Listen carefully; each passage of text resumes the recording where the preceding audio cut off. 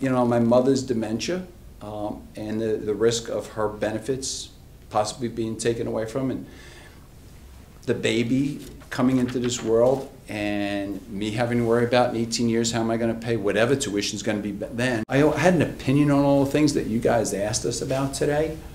Nobody cared because I was the DA. I was a one-issue guy. Nobody's in favor of crime, and the people who are lost their right to vote. So now I have an opportunity to have an impact on those things.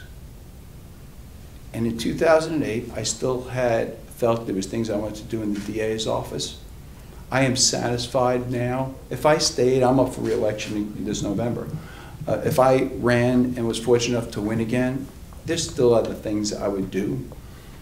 But now I have an opportunity to have an effect on so many aspects of people's lives, so many aspects of our community, our city, our region, that I don't have as the DA, and that's why I'm doing it. I know Staten Island. I've had a really close relationship with Staten Island, and that presence is what I want to bring back to Staten Island, and particularly at this time when it's such, the stakes are so high. The stakes are so high because what is happening in Washington now, without a representative from this area, it will impact us greatly in the negative. And to not have a representative down there now fighting to make sure that doesn't happen is really outrageous. We really need someone there tomorrow, actually. So the fact is May 5th can't come soon enough.